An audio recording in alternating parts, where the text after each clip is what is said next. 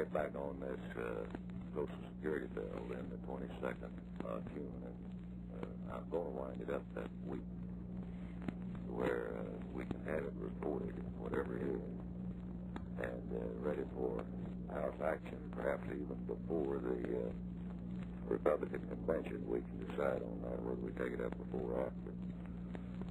But we've got most of our language written so that there won't be a long delay from the time we make our final decision. If you do that, that'll do more for us this year than any other single thing it will do except your tax bill, and that's already behind us. But it'll be the most positive, affirmative, future thing that we'll have. Now, let me ask you this to get your judgment on it. I'd rank it number one. If we pass, if I can't get something that I can get more than 13 votes on, I told you in the beginning, and I thought you and I both felt that it ought to get more than that. Todd, what percentage you want? 13 out of 15. That's 90%, isn't it? Yeah, but I mean 13 out of 25. Oh, no.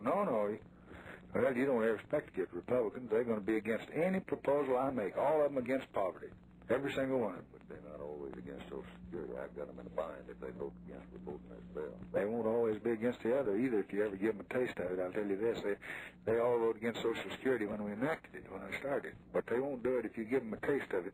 No, I know that. They all want to be for these cash benefits, you see. This increase in cash benefits.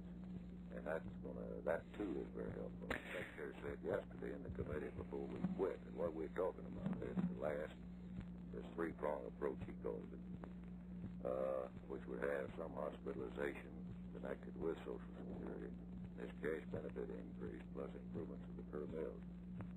I'd be for all three of those. You could put that fourth one in on it. You're 13. If you didn't, I'd wait till I could get them all together. Because I think if you don't, why, you just murder the other one, and I think the other one's what's got sex appeal. Yeah, now, if we didn't put it in, would the Senate put it in? I don't think so. I doubt they'd ever even take it up.